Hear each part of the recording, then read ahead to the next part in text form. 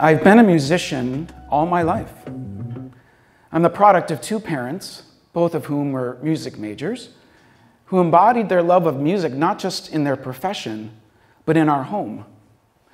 Growing up, I was surrounded by music on almost a daily basis, as my mom's piano students would tromp their way through our kitchen on the way to their lesson.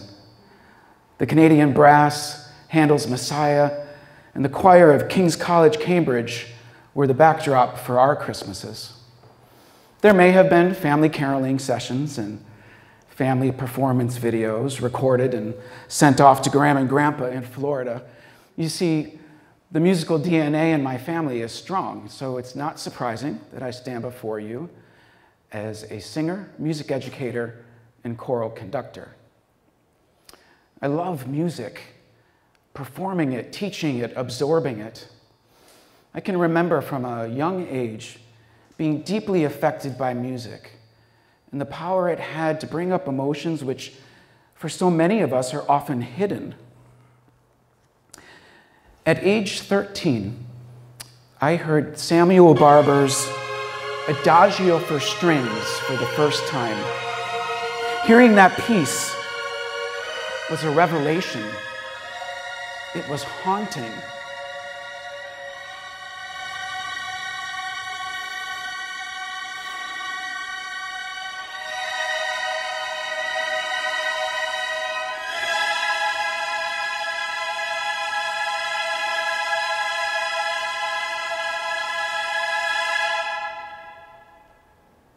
The music was heartbreaking, yet at the same time immeasurably beautiful. There weren't words to describe how I felt upon hearing the piece. And even now, as an adult, I struggle to articulate the emotional pull that music holds over me. What I do know is that for me, musical feeling is not a choice. It comes instinctively, automatically, naturally, like the act of breathing. I think what was happening growing up is I was learning about the beauty of the world through music. I was awakening to an innately human need for connection. I was experiencing and learning empathy. I was being educated about the human condition through music. Music is a deeply human thing. Decades of studies across disciplines have validated the place of music in our human development. There are increasing studies which support the idea that music has biological roots and that we are indeed hardwired to enjoy and engage with music just as we are hardwired for language. Research on many fronts supports this conclusion. There are no societies, either today or in the past, that did not have some sort of cultural practice which can be described as music. We see the biological connections in our newborns, who can recognize a musical beat at 2 or 3 days old and sense a missing downbeat in a rhythm pattern. We also know that our newborns prefer singing over speech, and as adults, we instinctively know this, which is why we launch into sing-song and sing lullabies to build emotional bonds with our infants and toddlers.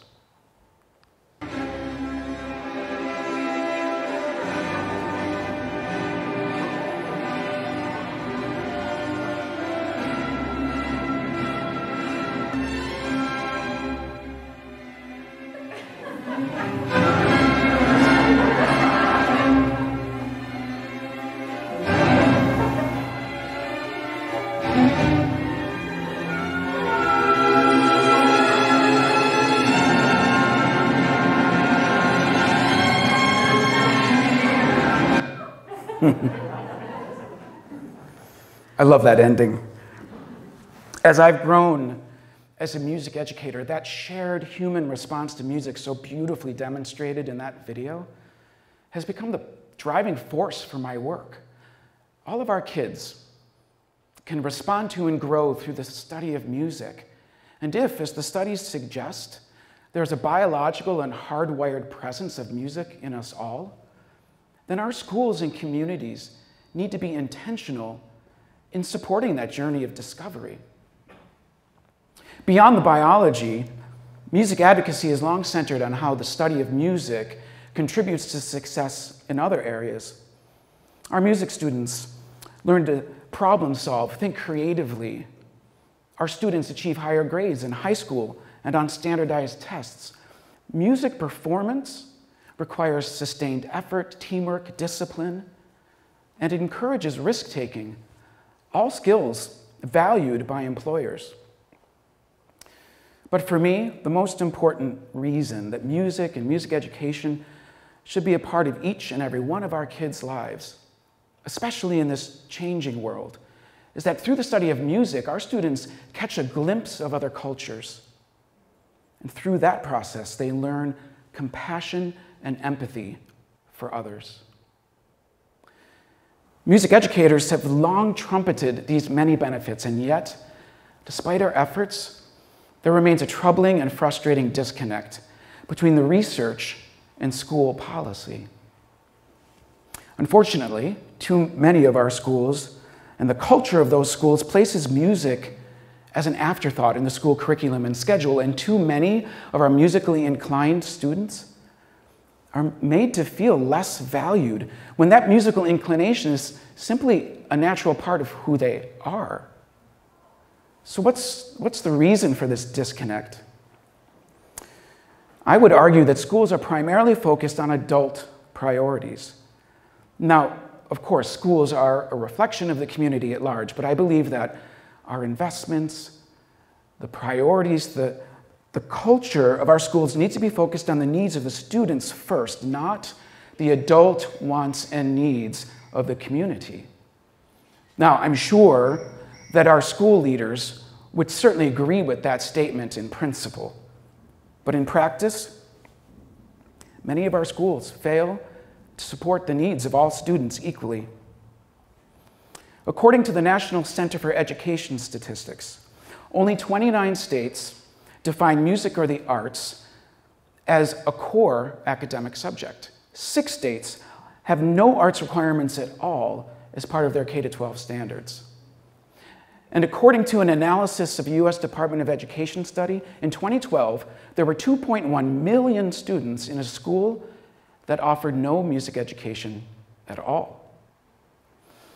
Now, we know that schools are charged with meeting the needs of important mandated subjects that form the core of the school day.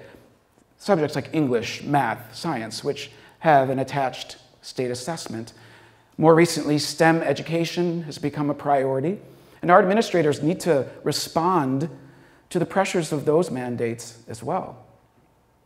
But beyond those requirements, our schools are also charged with making important curricular decisions about the remainder of the school day. And those decisions, those important local decisions, are deeply impactful to the lives of our students. I would argue that those remaining priorities are too much a reflection of the adults in charge, rather than the needs of the students in their charge. Programs like athletics, historically highly valued by adults and society, are given preference in the budgeting process, while music and the arts, less valued by adults, are frequently forced to compete for what's left. What's emerged then in many schools is a budgeting process which is centered around protecting adult priorities, while at the same time solving financial issues on the backs of other less popular programs, and all at the expense of student equity. Now, this isn't to say that there hasn't been any investment in music or the arts. There has. Simply that the investments made have frequently been out of balance and are easily at risk when a crisis occurs. Schools exist to serve the public and educate their children, all children. As a parent, shouldn't you expect that your musically inclined child be made to feel just as validated and supported as your young, aspiring athlete? If we are truly to see all students equally, then we need to look through their eyes. We need to budget, invest, prioritize, with each and every one of them in the forefront of our thinking, and we need to remove from that process any of our adult preferences and biases. We need our schools to be neutral facilitators, neutral, in creating an environment of encouragement and acceptance for every student choice. The imbalance that we see in our schools as music educators, it affects us, but more importantly, it affects our kids. It affects our kids and their sense of self. Our kids respond to what they see and what they hear around them. They respond to the adult priorities that are around them in their school. How are they made to feel if their natural curiosity, passion for music or the arts isn't reflected around them? How are they made to feel when they walk through the hallways and they know that they aren't a priority? I would suggest to you that what we need to do is work on our kids' mental health in that regard. A few years ago, a TV personality did a story about young Prince George and how he loved to take ballet as part of his school curriculum. She then proceeded to laugh, asking how long that would last, mocking a boy for enjoying dance. Now, on the surface, that statement seems harmless enough, but in truth, it's indicative of the kinds of cultural hurdles that we as adults can place in front of our kids who choose the arts. In both implicit and explicit ways, those kinds of statements and judgments are made by adults every day in schools and communities around the world. And again, all at the expense of our kids' mental health. We must do better. We all yearn to belong. As a music educator, we want our kids to walk the halls proudly, knowing that they belong. We're asking for the resources to support our work. We're asking that music be an equal part of the school day. We're asking for acknowledgement and respect, but we don't ask those things for ourselves as teachers. We ask those things for our kids on their behalf, so that they can feel the same sense of pride and belonging as their peers. What we need to do is we need to look at each of our kids as a clean slate, absent of preconceived ideas or predetermined goals, something new, fresh, unmarked, or uninfluenced. This is the change that we need. This is the change that we need. The statement that, well, we've always done it this way is no longer acceptable when that status quo has meant no or inadequate music education for millions of children. What if we did this? What if we looked at them as something new, fresh, unmarked, or uninfluenced? What would our schools look like then with that change in mindset? If we did that, schools would make decisions which would validate our kids' natural curiosities and give them permission to embrace their authentic selves. With that change, our kids and our schools would have policies which would validate every student choice. With that change, we would truly make room for music and the arts while uplifting all of our kids. Music can transform lives. I see it every day with my kids. But that transformation isn't talent or musical DNA. It's not about having musical parents. It's about a process of discovery. It's discovery of shared effort and teamwork, discipline, and community. It's about learning the universal language of music, and through that, getting to know ourselves better in the world. It's about finding a place of self-esteem and belonging. To quote Plato, I would teach children music, physics, and philosophy, but most importantly, music, for the patterns in music and all of the arts are the keys to learning. Can you be an ally? Talk to your school boards and administrators. Demand equity and fairness. Insist on investments that justly support all student programs. But lastly, remind them that music is a part of each and every one of us, and that through its study, we celebrate the beauty of humanity and the world in which we live.